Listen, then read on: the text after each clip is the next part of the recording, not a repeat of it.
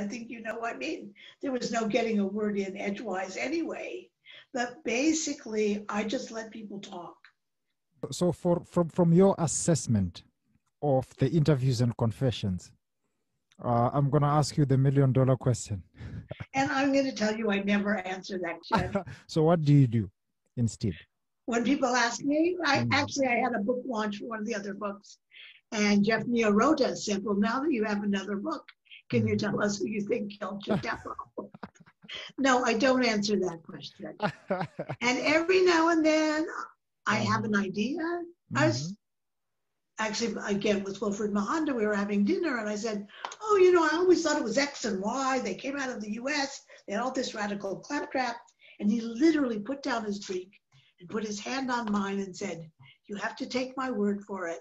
Those two had nothing to do with it. Oh. So I just don't answer that. But the best question I've ever been asked is if I could ask anyone in the world, dead or alive, who killed Chitepo, who would I ask? Who would you ask? Harry Hamid Zarifi. And why? Because I think he would know more, and he has really kept his head down. But all these guys, you know, Ines and Kala, they're all kind of running around, and periodically they say, I know who killed Chitepo. I see, as in who. But now, an interesting thing that I would really want to know from you.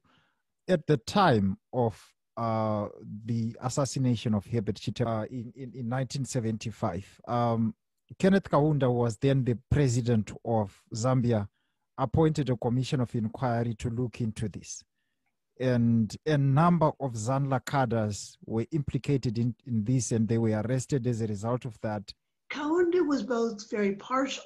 Okay, his foreign minister, his minister of internal affairs, was a man called Aaron Milner, who's from Bulawayo, who was very partial to ZAPU. That may have been part of it, but it was also, you want to kill people, do it in your own country. You know, don't go around blowing up Zimbabweans in Lusaka. I mean, that was, you know, that was just an affront. That was beyond everyone I spoke to who had been in Lusaka, even who was on the high command. This was not, you know, you do not give succor to a liberation movement and allow this. So, but Kaunda, there's partly from my work on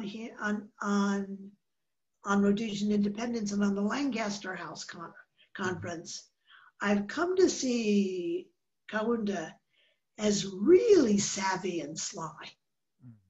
You know, I don't think he ever gets the credit for being quite so, you know, quite so good, and sometimes playing this innocent.